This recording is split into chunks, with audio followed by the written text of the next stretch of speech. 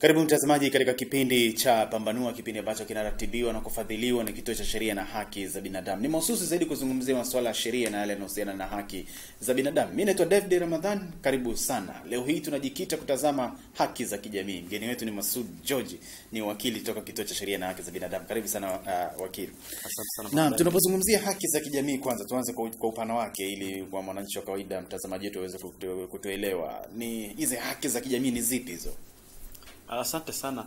Kwa kawaida kama inavyoeleweka na kwa jinsi watu wamekwisha kuelewa, huwa wanasikia haki. Lakini kama ulivyouliza kwamba haki za kijamii ni haki zipi hizo, ni kwamba tu kabla tujienda moja kwa moja kwenye kujua hizo haki za kijamii, tujikite kufahamu kwanza hata chanzo cha hizi haki au hizi haki zimetoka wapi.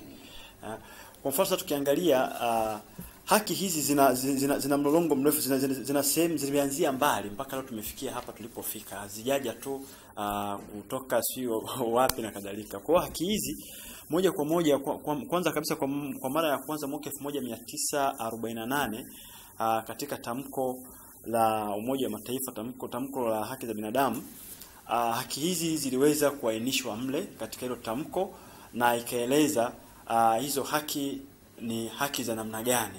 Lakini haki hizi ziligawanyika au zimekuja katika namna tatu tofauti. Lakini kabla kuendelea kwa Masudi, tunajua matamko yanakuja kwa sababu. Nini hasa kilisababisha mpaka tukaona sasa kuna haja ya kuwa na hizi haki? Umoja wa Mataifa ukaona kuna haja tu na hizi haki. Asante. Nadhani chanzo kikubwa cha kuwepo kwa hizi haki au kutambuliwa kwa hizi haki ni kutokana na historia ya uvunjifu wa haki za binadamu ambao jinsi ulivyokuweza kutokea. Kwa mfano ukiangalia vita ya kwanza ya dunia, vita ya pili ya dunia na kadhalika. Kwa hiyo hizi zilikuja kuzaa sasa msingi wa kutengenezwa au kutambulika kwa haki hizi na kuweza kuwa katika maandishi kwamba haki hizi basi tuziwekee sasa mpangilio maalum kwamba iwe ndio tunaposema haki fulani basi tujue ni msingi wake ni upi. Sasa tukiangalia kwenye tamko la kimataifa la haki za binadamu la mwaka 1948 imeelezea haki mbalimbali au imegawa haki hizi katika makundi tofauti, lakini haki hizi zimegawanyika. Kwa mfano kuna kundi la kwanza ambalo tunaita kwamba ni kizazi cha kwanza, haki za binadamu kizazi cha kwanza, ambacho haki hizi zilikuwa inahusu ni haki ya kisiasa, lakini vile vile ilikuwa ni ukiacha haki za kisiasa kuna haki za kiraia. Kwa hiyo tunapozungumzia kwenye generation ya kwanza au kizazi cha kwanza cha haki za binadamu, tunazungumzia haki ya kiraia na haki ya kisiasa. Lakini tukizungumzia generation ya pili au kizazi cha pili cha haki za binadamu, haraka kidogo tena, unaposema kwamba haki za kiraia na haki za kisiasa, tuitazame kwa kifupi tu hiyo haki ya kisiasa ilikuwa ni nini, kwamba inamaanisha nini unaposema haki ya kisiasa? Haki ya kisiasa ni haki ambayo kwamba kila raia ana haki ya kuwa aidha kujiunga na chama cha siasa au kujihusisha na masuala ya kisiasa. Lakini haki za kiraia ni kwamba kila binadamu ana haki ya kutambuliwa katika zile haki zote zinazohusu masuala ya uraia. Sasa hiyo ni haki za binadamu kizazi cha kwanza. Lakini haki za binadamu kizazi cha pili ni zile haki ambazo zinahusu haki za kijamii, lakini vile vile inahusu haki ya kiuchumi na vile vile inahusu haki za kitamaduni. Kwa hiyo hizi ni haki za binadamu kizazi cha pili. Lakini vile vile tuna haki za binadamu kizazi cha tatu ambao ni haki za pamoja, au tunaita ni collective bargaining au collective rights. Sasa hizi ndio haki ambazo zimeweza kugawanywa katika namna hizo kuu tatu. Lakini leo tunazungumzia hii haki za binadamu katika hii generation ya pili au tunasema kizazi cha pili cha haki za binadamu, ambao ni haki ya kijamii, lakini vile vile haki ya kitamaduni na tuangalia haki za kiuchumi. Lakini sasa kwa kuanza kabisa tunaanza kwa kuangalia haki ya kijamii, kwa sababu hizi haki ni pana sana na ukianza kuzizungumzia hapa zote tunaweza kumaliza sio muda mrefu. Kwa hiyo haki ya kijamii ni haki sasa hivi tudadavulie ni haki ya kufanya nini, kupata nini? Asante sana. Tukianza kuangalia haki za kijamii, haki za kijamii imegawanyika katika makundi makuu matatu. Kwanza tuna haki ya elimu, lakini vile vile tuna haki ya afya na tuna haki ya kupata maji safi na salama. Hizo ndio haki kubwa ambazo tunazibeba katika haki za kijamii. Sasa leo kwa sababu tumeandaa kwa ajili ya kuangalia haki ya elimu kama moja hapo ya haki za kijamii, tuanze moja kwa moja na kuangalia tunapozungumzia haki ya elimu tunamaanisha jambo gani. Ni kwamba ikumbukwe kwamba nchini Tanzania ni nchi moja wapo ambayo inafuata au ambao iko chini ya mkataba huo wa Umoja wa Mataifa haki za binadamu. Na mojawapo ya haki hizi, kwa mfano yake elimu, ukisoma katiba ya Jamhuri ya Muungano wa Tanzania mwaka 1977 kama ilifanywa marekebisho mara kwa mara, ni kwamba haki ya elimu imekuja kuelezwa katika ibara ya 11. Imeelezea kwa kina tunapozungumzia haki ya elimu, lakini haki ilivyozungumzwa haina maana kwamba mtu anaweza akaenda akaidai popote. Haki imezungumzwa tu kwamba kila mtu atakuwa na haki ya kupata elimu, ya kutafuta na kupata elimu, na serikali itaandaa mazingira bora na safi ambayo itasababisha au itawezesha mtu kuweza kupata elimu. Lakini haki hii imeelezwa, lakini haina nguvu ya kisheria ambapo unaweza kwenda kaidai. Tofauti na ukiangalia kwa mfano haki ya afya. Haki ya afya, kuna sheria ya afya ambayo imetungwa na inaongoza masuala ya afya. Lakini vile vile hata haki ya elimu pia ina sheria. Kwa hiyo wakili unataka tuombe hapo ni kuna pungufu kidogo kwamba haki ipo lakini hauna nguvu ya kisheria sasa kuidai. Ni kweli kwamba haki hizi ambazo tunazieleza sasa hivi, kwa mfano haki ya elimu ipo na hata sheria inatambua, lakini haina nguvu ya kikatiba ambayo inaweza kusababisha mtu akaenda kaidai akasema mbona mimi nimezuiwa haki yangu kupata elimu hii, kwa hiyo mimi nenda nikadai. Kwa mfano ukiangalia haki za kisiasa, leo mtu akizuiwa kuingia kwenye chama cha kisiasa au amezuiwa kugombea kama ni ubunge, urais au diwani, bado anaweza kaenda mahakamani na akahoji na akapata haki ile. Na kwa mfano ukiangalia kipindi cha mgombea binafsi, ile swala lilipelekwa mahakamani na mwisho siku mahakama iliamua vinginevyo kwamba mgombea binafsi ni haki ya kuipata. Lakini leo ukiangalia kwenye haki hizi za elimu, kwa mfano ni haki ambayo mtu hawezi kwenda kuidai akasema kwamba mimi sijapata elimu hii, serikali iandaa mazingira bora na salama mimi kupata elimu, kwa hiyo naomba niweze kupata hii haki. Haiwezekani. Kwa mujibu wa ripoti ile ya haki za binadamu mwaka 2015 ambayo Kituo cha Sheria na Haki za Binadamu mmekuwa mkitayarisha, vipi inasemaje katika hii haki ya kupata elimu? Tukoje hapo? Asante. Kama kawaida, ripoti hii iliweza kufanyia utafiti ufanyika mwaka jana 2015 kuweza kuangalia hali halisi ya elimu.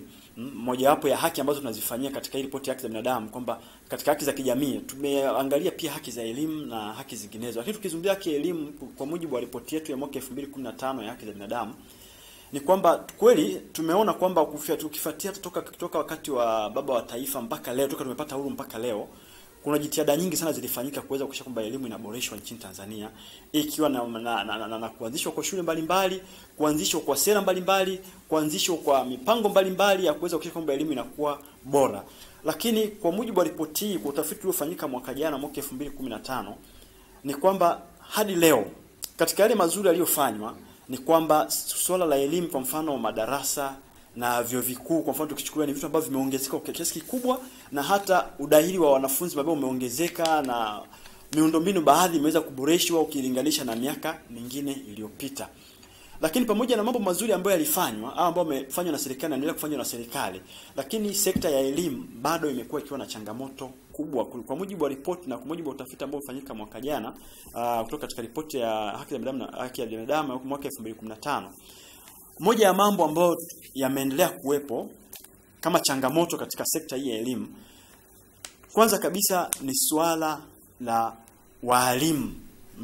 Ni kwamba tumekuwa miaka nenda rudi, tumekuwa tunaboresha shule, tunaongeza idadi ya shule, tunaongeza idadi ya walimu, lakini hoja kubwa inakuja kwenye maslahi ya hawa walimu. Kwamba leo umeongeza madarasa, umeongeza wanafunzi, umeongeza miundombinu, umeboresha, lakini je, hawa watu ambao wanafanya kazi kwa kutumia miundombinu, je, wao unaozingatia vipi? Kwa sababu elimu haijengwi na madarasa tu au na wanafunzi, inajengwa pia na wale ambao wanafundisha. Kwa sababu hata wewe Bwana David umefundishwa na mwalimu, ndio maana leo uko hapa, umeweza kuwa mwandishi na kadhalika. Hata mimi vile vile. Sasa kwa mujibu wa ripoti hii ni kwamba mpaka mwaka jana mwaka 2015 swala la walimu bado limekuwa ni changamoto. Kwa mfano, swala la motisha. Leo unakuta mwalimu ametolewa sehemu fulani, ametolewa kijijini au ametolewa mjini. Baadaye ameshasoma kozi yake, amemaliza, anapelekwa kijijini kwenda kufundisha. Lakini kwa anapofika nyumba tu anayofikia inakuwa ni shida. Changamoto inakuja kwamba mwalimu hata sehemu ya kufikia hakuna. Kwenda kufika kwa afisa mtendaji au nafikia kwa rafiki yake au kwa majirani, anampa hifadhi kwa muda mfupi. Sasa hali kama hii inasababisha mwalimu anapoingia darasani kwenda kufundisha, anakuta mawazo yake hayako kwenye kufundisha. Mawazo yake anawaza namna gani ataishi, namna gani leo mazingira yake anayoishi atayaboresha. Kwa hiyo unakuta baadaye sasa elimu ipatikane bora, inapatikana elimu tu ya kutimiza wajibu kwamba nimefundisha, mradi ni elimu. Kwa hiyo katika hilo ripoti ilipendekeza nini katika kipengele hicho cha elimu? Katika kipengele cha elimu, kwa mfano tukiangalia kwenye swala hili la maslahi ya walimu, ripoti imependekeza kwamba ni wakati sasa serikali wezi sasa kuhakikisha kwamba wakati inaboresha masuala ya elimu, basi hata walimu pia waweze kuboreshewa mazingira sawa na wafanyakazi wengine. Tumeshuhudia mishahara inaongezeka kila siku, mambo yanaongezeka, lakini walimu wamekuwa ni watu ambao wanapata changamoto kubwa sana ya kutokuweza kupata mishahara hii au kuweza kuboreshewa mishahara, kuboreshewa mazingira, kwa sababu kiahidiwa muda mrefu, lakini utekelezaji umekuwa ni changamoto. Lakini swala lingine ambalo tumeona katika ripoti hii ni swala lingine la kupatikana, namna ya upatikanaji wa walimu. Sasa hivi swala la upatikanaji wa walimu sio kama fani zingine kwamba labda mtu aliyepata division 1 akasomea walimu, aliyepata division 2 akasomea walimu. Swala la walimu ilikuwa kama vile ni mtu aliyefeli ampata division 4, ndio sasa huyu anaamua sasa hana alternative nyingine, anaamua sasa akasomea akachukue walimu. Sasa hali kama hii imesababisha basi changamoto kubwa ya kupata wale watu ambao kweli wanakidhi vigezo vya ufundishaji, imekuwa ni changamoto. Na mfano mzuri umekuwa kwamba elimu tunapata, lakini elimu hii upatikanaji wake ni shida, lakini vile vile ubora, elimu hii haina ubora ambao unaweza ukamsaidia mwananchi huyu sasa kuweza kukabiliana na mazingira ambayo anakutana nayo pale mara baada ya kumaliza shule. Hii tutaweza kuitoa kwa mfano. Leo nakuta mtu anaanza kwa mfano darasa la kwanza mpaka la 7, anamaliza hajui kusoma. Mtu huyu anaenda form 1 mpaka form 4 anamaliza kusoma, inakuwa bado ni changamoto, bado inakuwa ni shida. Anajitahidi hivyo kwenda, mwisho wa siku anafeli. Akishafeli hapa anakwenda anaona nisipoenda polisi hapa nimekosa, ngoja niende ualimu. Anakwenda ualimu. Akishapata ualimu ule sasa, mwisho wa siku sababu ameenda kwamba anajiona amefeli, kwa hiyo anachukulia hata ile fani kwamba ni fani ambayo ni sio rasmi. Kwa mfano ukiangalia miaka ya nyuma, walimu walikuwa watu ambao walikuwa wanaheshimika sana sana. Ni wito wito. Lakini tukitazama sasa swala zima la elimu, changamoto nchini mwetu, kumekuwa na pengo kati ya walionacho na wasionacho katika swala zima la elimu. Kuna wale shule nyingine unakuta hata mpaka milioni 3, 6, 7 kumsomesha elimu bora, na kuna mwingine ndio ni bure, lakini ndio hiyo ina changamoto. Katika swala zima la haki hili mnalitazama vipi? Asante sana. Na ndio maana hata kwenye ripoti hii ukiangalia, moja ya vitu ambavyo tumezungumzia ni namna ya kupata hiyo elimu, patikanaji wake. Kwamba sasa hivi kumekuwa na hilo daraja la walionacho na wasionacho. Kwamba wewe kama unacho utakwenda shule ambayo ni bora, ambayo na walimu wale ambao tayari wamepikwa wakapikika, na ni kwamba wanamudu sana kufanya hayo mambo. Lakini kama hauna uwezo, utabidi sasa uende kwenye hizi shule ambazo sasa ndio zaba ziko chini ya serikali. Sasa kwa namna hii maana yake ni nini? Maana yake ni kwamba hii haki ya elimu imekuwa kama vile ni swala ambalo sio la lazima, ni swala ambalo ni la hiari. Yaani kwamba serikali ndio inapanga, naona kwamba safari hii niongeze kiasi fulani kwenye elimu au nisiongeze. Kwa hiyo imekuwa ni swala ambalo mwananchi ana mamlaka nayo, japokuwa ni haki mojawapo ya zile haki ambazo nimezitaja.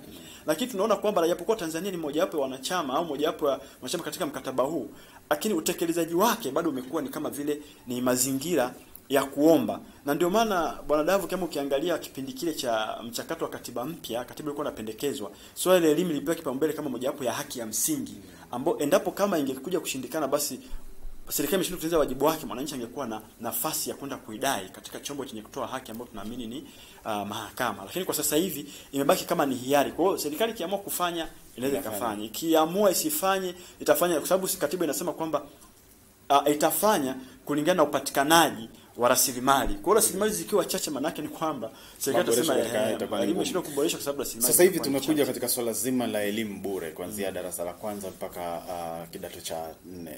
Unadhani hii itasaidia katika kuboresha hii haki ya kupata elimu? Ni kweli kwamba bado tunarudi kule kule. Ni kwamba kama nilivyosema hapo awali kwamba tumeona miundombinu imebadilishwa. Kwa mfano kama sasa hivi unaposema tumeona elimu sasa hivi ni bure, elimu ya msingi sasa hivi imekuwa ni mpaka kidato cha 4.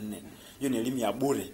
Lakini tulichokiona sisi kama kituo cha sheria na haki za binadamu ni kwamba upatikanaji wa elimu bure ni jambo jema kabisa na ni haki na ni nzuri sana. Lakini namna ilivyoletwa imeletwa katika namna ambayo bado inakuwa na changamoto nyingi. Kwa mfano sasa hivi ni nini?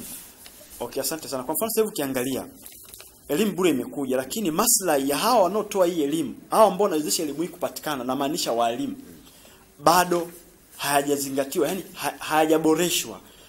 Kwa hiyo bado tutapata wanafunzi wengi ambao watajiunga shule bure na watasoma, lakini elimu inayopatikana itakuwa ni elimu ambayo haina kiwango ambacho kinaweza kumwezesha huyu mtu kufikia malengo yake. Haina kiwango kwa maana gani? Kwamba wale walimu ambao watakuwa wanafundisha bado ni wale ambao kilio chao cha miaka nenda rudi ni maslahi, kwamba leo leo umeboresha au umesema kwamba elimu ni bure, lakini mwalimu umemwangaliaje kwamba je, utamuongezea maslahi au unamboreshia maslahi, au kuna motisha gani unampa ile mwalimu huyu aweze kupeleka akili yake yote katika kufundisha au kufanya kazi kama kazi nyingine zinazofanywa. Sasa changamoto ambayo tunasema ni kwamba ili swala kwanza ni swala zuri kabisa, tunakiri ni swala zuri, itawezesha watoto maskini kusoma, na sasa hivi wanafunzi wengi wameongezeka, lakini changamoto inakuja kwamba watamaliza hawa watu, lakini ile elimu haitawasaidia chochote, sababu hawatapata elimu ambayo inamjenga kwa wakati ujao. Kwa sasa nini mnapendekeza katika eneo hilo, angalau hata serikali ikisikia ushauri huu iweze kufanyia kazi? Ya wito wetu tu kwa serikali ni kwamba, kwa sababu serikali ndio inasimamia mapato ya nchi yao kutokana na kodi ambazo wananchi wanalipa, basi waweze kuhakikisha kwamba walimu wapewe nafasi ya kwanza ya kuweza kuhakikisha kwamba maslahi yao yanaboreshwa, ili basi hata swala hili ya elimu, kwa mfano swala ya elimu bure ni swala jema, lakini hatukatai kwamba elimu hii basi hata kuchangia kuwepo. Kwa mfano labda nataka niongelee vizuri, wananchi au Tanzania tumekuwa na hoja moja kwamba ukisikia kitu bure unashangilia, lakini naomba niweke wazi tu kwamba haki haiji hivi. Haki huwa inatembea na wajibu, yani haki na wajibu ni mtu na rafiki yake. Ni mtu, yani watu ambao hawaachani, kwa sababu usipotekeleza wajibu wa kulipa, kwa mfano kulipa kodi, maana yake haki yako hata kupata afya, ya kupata elimu utaidai vipi na wakati wewe mwenyewe utekelezi wajibu?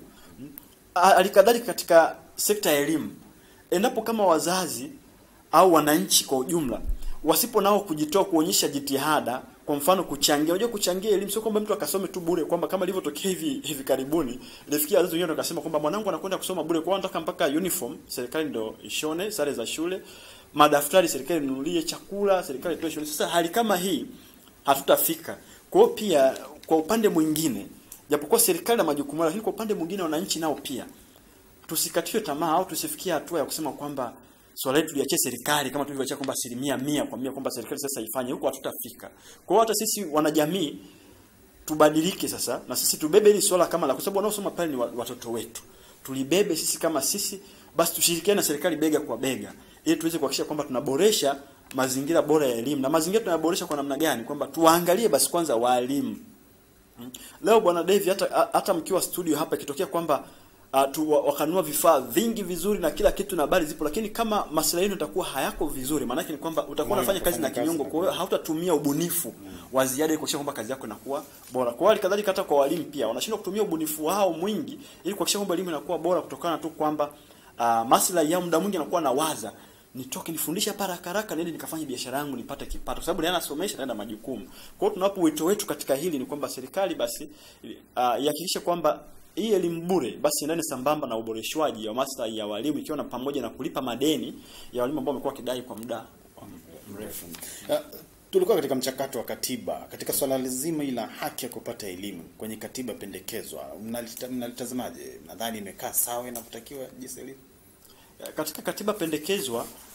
Kama tulivyoona ni kwamba tayari ishapitishwa na bunge ile la katiba na tulikuwa na rasimu ya katiba. Sasa hii rasimu ilielezea kwamba hizi haki, kwa mfano hii haki za kijamii ni haki ambazo mwananchi atakuwa na haki ya kuzipata, yani ni haki yake ya lazima kuzipata, sio kama njia mbadala.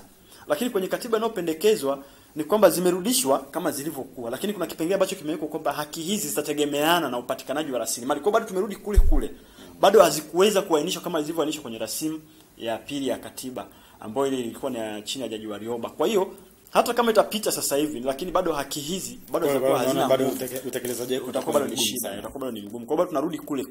Kwa hiyo wito tu ni kwamba, kwa mfano kama sasa tulivyoona Rais wa Jamhuri ya Muungano wa Tanzania awamu ya 5 jinsi alivyokuja na hali mpya na dhamira ya kuonyesha kwamba anataka Watanzania wa hali ya chini nao wapate furaha ya maisha mazuri, basi akishirikiana na serikali yake kwa ujumla, basi wahakikishe tu kwamba wanatekeleza mahitaji haya ya msingi ya, kwa mfano, uboreshaji wa elimu. Basi wahakikishe kwamba wanaboresha maslahi ili kusudi ile hoja yake au hitaji lake la kutaka kuona Tanzania yenye haki na usawa liweze kuwepo. Lakini haliwezi kuwepo kama kwenye hii sekta tu ya elimu bado tutapata changamoto kama hizi. Asante sana. Tumezungumzia sana haki na kama ulivyosema awali kwamba haki inakwenda na wajibu. Katika swala hili la haki za kijamii, nini wajibu wa mwananchi? Wajibu wa mwananchi ni kwamba kwanza kabisa natakiwa mwananchi kama mwananchi hakikisha kwamba anatekeleza wajibu wake wa kuheshimu haki ya mwenzake. Sasa hawezi pasipo kuheshimu haki ya mwenzako, maana yake ni kwamba bado hata haki yako yenyewe utajikuta kwamba hautaipata, kwa sababu mwenzako baadaye kuhakikisha kwamba anatekeleza majukumu yake, anatekeleza wajibu wake, atajikuta kwamba anahangaika kuhakikisha kwamba haki yake anaipata. Kwa hiyo unaingia kwenye migongano ya hapa na pale. Lakini kwa kuoanisha pia hili swala la haki ya elimu na swala lingine, tunaonyesha swala la wajibu. Kwa mfano kama hii swala ambalo limetokea hivi majuzi, swala la Chuo Kikuu cha Dodoma cha wanafunzi, tumepata taarifa kwamba wanafunzi wameweza kupewa notice ya masaa 24 kuweza kuondoka katika eneo la shule, sababu ikiwa ni kukosekana au kutokutimizwa kwa wajibu. Tunazungumzia wajibu, kwa wajibu wa wahusika. Tukizungumzia kwa mfano tulivyosikia kwamba walimu, kukosekana kwa walimu na vitendea kazi kwa muda umesababisha chuo kile kuweza kufungwa. Hizo kwa taarifa za awali ambazo zimekuwa zikitolewa na vyombo vya habari. Sasa kukosekana kwa serikali kutokutimiza wajibu, sasa tumefikia hapo tulipofika, mpaka tumefikia sasa stage kwamba tumeona watu wamepewa notice ya masaa 24 waweze kuondoka katika eneo la shule, na wanasema kwamba ni takriban wanafunzi 7,000 kwa jinsi idadi inavyosemekana kwamba ni takriban wanafunzi 7,000. Sasa kwa idadi hii, kwa jinsi sisi tulivyokuwa tunaongea kielimu kama tulivyosema hapo awali, na ni haki ambao mtu haidai sehemu yoyote, tumeona kwamba wajibu haujatekelezwa kwa upande wa Wizara ya Elimu, kwamba kabla hata kuwatoa wanafunzi hawa ilitakiwa basi wizara ingetafuta njia mbadala, aidha hata kuwapa wiki moja au kuwatafutia usafiri wanafunzi hao kuweza kupeleka maeneo yao walikotoka, kwa sababu ni wanafunzi na watu ambao hawafanyi kazi, wengi wao hawafanyi kazi. Na hao ukikumbuka kwamba ni wanafunzi ambao walimaliza form 4 walichukua katika program maalum mwaka 2014 kwa ajili ya kuongeza walimu wa sayansi na taaluma zingine kusudi waweze kuwa wengi. Lakini sasa leo na walikuwa wanachukua stashahada ya mambo ya sayansi. Sasa leo wamekuja kuondolewa kwa kosa ambalo lisilokuwa la kwao, kwamba kukosekana kwa serikali kutokutimiza wajibu wa kuweza kuongeza watumishi ambao wangeweza kufundisha wanafunzi hao au kulipa wale watumishi, kwa jinsi maelezo yao yanavyosema kwamba kinacholalamikiwa kikubwa ni kwamba wale watu wamekosa maslahi yao, walimu wamekosa maslahi, kwa hiyo wamekuwa na mgongano hapa na pale. Sasa wakaamua chuo kiweze kufungwa. Kwa hiyo serikali ingetekeleza wajibu wake kwanza, kuhakikisha kwamba wanafunzi japo kwa chuo kinafungwa aidha kwa nia nzuri kwamba mambo yaweze kuboreshwa kwanza, lakini wajibu ungetekelezwa kuhakikisha kwamba wanafunzi hawa wanapewa haki ya msingi, aidha kurudisha kule walikotoka kule kuacha. Na kwa ujumla sasa wananchi katika kudai haki, maana tusidai haki, lakini wajibu wetu ni upi? Maana kila mtu atakiwa ajue. Katika swala la elimu, leo tumezungumzia mtazamaji haki za kijamii, lakini ambazo ziko nyingi. Tunaeleza kuna haki ya afya, elimu, maji, lakini leo tumejikita tu kwenye haki ya elimu. Kwenye haki ya elimu, nini wajibu wa mwananchi? Wakili Msomi. Wajibu wa mwananchi, tukianza na wanafunzi, sababu wanafunzi ni wananchi. Wajibu wao ni kusoma kwa bidii na kufuata kanuni na taratibu za shule, chuo na kadhalika. Na kuhakikisha kwamba kila wanachopewa wanakitumia ipasavyo. Huo ndio wajibu wa wanafunzi.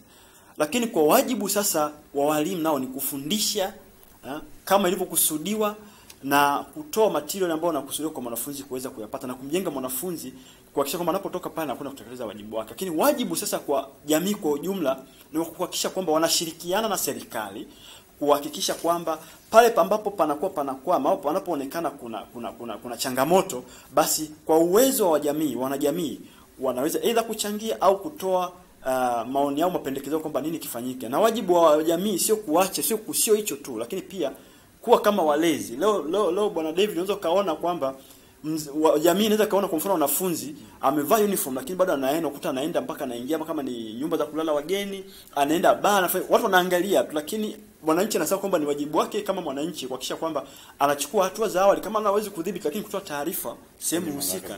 Kwa hiyo watu tumesahau wajibu kabisa. Kwa hiyo tunachoweza kusema tu katika hilo, wito wetu ni kwamba wananchi tutekeleze wajibu wetu, ikianzia kwenye ngazi ya malezi na mpaka ngazi ile ya kumaliza elimu. Lakini pia serikali ihakikishe kwamba inatekeleza wajibu wake kwa mujibu wa sheria na kwa mujibu wa taratibu za nchi, kwamba ihakikishe kwamba watu wanapata elimu kwa jinsi ilivyokusudiwa au inasimamia hizi haki jinsi ilivyokusudiwa.